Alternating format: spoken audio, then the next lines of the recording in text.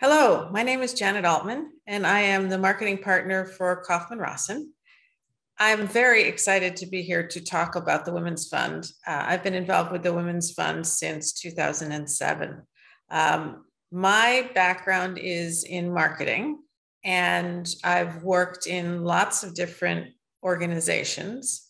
But one of the things that I find most powerful about being here in Miami and getting connected with the Women's Fund is the ability to use my skills, my communication skills, to create impact and advocate for women and girls.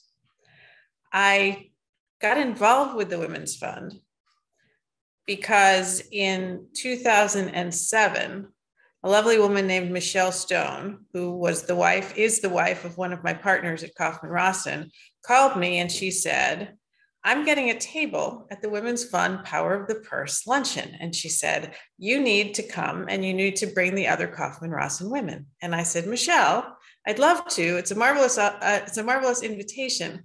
But what is the Women's Fund?" And she said, "Oh, you need to come to the Power of the Purse." And at the Power of the Purse, I learned about the power of the Women's Fund. So through Michelle and through a number of other women that I met that day, I became increasingly engaged with the Women's Fund and with the fabulous, important, impactful mission of the Women's Fund to change the lives of women and girls in Miami-Dade County.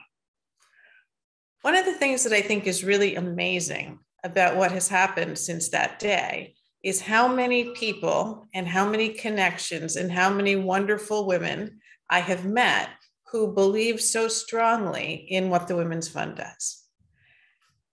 And it's very hard to imagine this community without the Women's Fund. I know there's a lot of history since the Women's Fund was founded with the fabulous grants that we've given and the wonderful organizations that we've started and supported. But the thing that I really find most amazing about the Women's Fund and most powerful for me is the great marriage of the support to local organizations and collaboration with them to do the work on the ground that helps individual women and girls with the advocacy and impact work that we do. It's a balance that is very hard to maintain and a balance that is so important. When I was the chair of the board of the Women's Fund, one of the things that we decided to do, and the thing that resonated most with me at that time, but still today, is to focus on economic security and equal pay. It's hard to imagine what this community would be like if women were paid equally to men. And it's hard to imagine the changes that would happen in individual women's lives because so many women would be brought out of poverty if they were paid fairly for the work that they do. And at that time, we introduced Equal Pay Miami-Dade, which was a move, a push, a movement to get government agencies, nonprofits, and private and public companies to start paying women what they were worth. The lack of equal pay, the lack of fair pay and equal access to education has created a community where, like so many others, women are always falling behind. Women are always struggling to catch up. More women are in poverty and their families are in poverty simply because they are not being given an equal playing field and not being rewarded the same way that men are for what they are able to achieve in the world. So we launched Equal Pay Miami-Dade in 2017. I was so proud to be involved with that movement, so proud that we were able to work together with the Miami-Dade County Commission and our mayor, Daniela Levine-Cava, to get the commission to agree that people who work for the county, whether they are employees or even vendors, have to pay equally. And the city of Miami followed suit. So many women have so much to offer and aren't fairly paid to do it. So that's my most important advocacy work that I've ever done, and the most important work that I think the Women's Fund is doing in our community.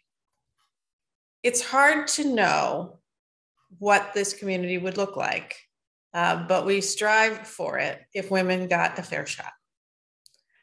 So one of the things that I think is so amazing about the Women's Fund and my involvement here is that it just keeps continuing. As I mentioned, I was introduced in 2007 by my friend Michelle Stone. I've been able to introduce a lot more people to the Women's Fund along the way. We launched Equal Pay Miami-Dade in 2017. And more recently, I've gotten my firm, Kaufman Rawson, involved in supporting the economic security pillar that the Women's Fund holds so strongly. And that pillar is about equal pay, but it's also about affordable housing. It's about all of the other economic impacts that happen in women's lives, including things like childcare.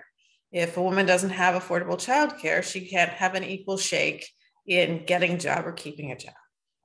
So I'm so proud of my firm, Kaufman Rawson, for saying economic security for women is something that we want to support with funding, with energy, with all of the resources that we have, and are able to build awareness of the issues that women face through outdoor advertising and other brand awareness or awareness building techniques. That's something that we have been doing for several years now. And it's the kind of thing that people mention. It's the kind of thing where the press picks it up, where we see our billboards, where people notice that there's an issue and that Kaufman Rawson's behind it, and that the Women's Fund is behind it. More recently, I was very pleased that my firm was asked to support the dashboard with research that's being supported by the Women's Fund to track the metrics of women's economic security. And our firm, it's one of the top accounting and consulting firms in the nation and the top independent firm in the state of Florida. We understand that the numbers tell the story. We understand that what gets measured and what gets shown in terms of data and statistics, that's what gets changed. That's what people see and what people want to work on. So having our backing behind that dashboard and having that data showing what's going on with the poverty rate among women, what's going on with the pay gap, how women are being affected by all the economic conditions that affect everybody in our community, that dashboard is going to be so powerful in enabling us to really create change for women and girls in our county. Being part of the Women's Fund is one of the things I am most proud of.